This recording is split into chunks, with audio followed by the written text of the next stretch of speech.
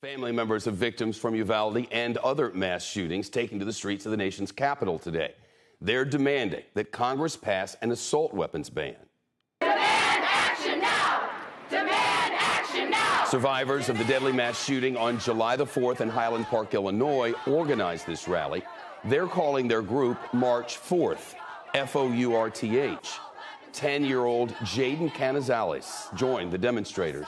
He survived the Uvalde, Texas shooting.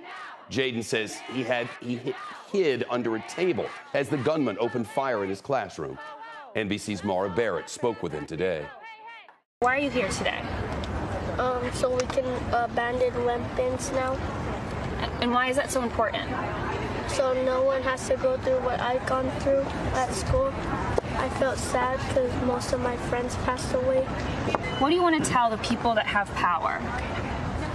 For everybody to be safe and stay with your family so nothing bad will always happen to you. A little boy speaking his truth to power, and he is not alone. Here's CNBC's Shamari Stone. Oscar Arona is grateful his 10-year-old son Noah survived the Uvalde mass shooting. He was in the classroom where both teachers were shot and killed. Struck by gunfire. He got shot in the back with the exit wound on his shoulder. Desperately waiting for help. He lay there for 77 minutes before someone decided to do something. Oscar joined dozens of families impacted by recent mass shootings in Uvalde and Highland Park, Illinois,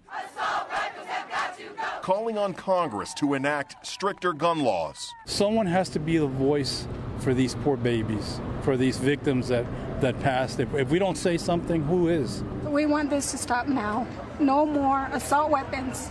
No more. We don't need them anymore. We don't want them anymore. They need to be out. President Biden recently signed the bipartisan Safer Communities Act, requiring more background checks on gun buyers under the age of 21.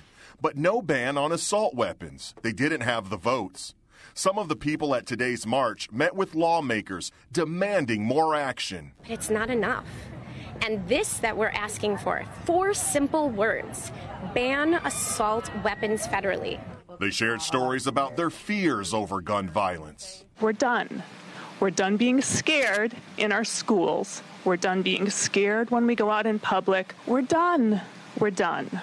Many families like Oscar Arona say they're not giving up until all kids are safe. We've got an issue here, and it's not just an issue in Texas. It's not just an issue in Chicago. It's an issue nationwide. Now, Oscar tells me that Noah is still suffering with PTSD. He is very emotionally wounded.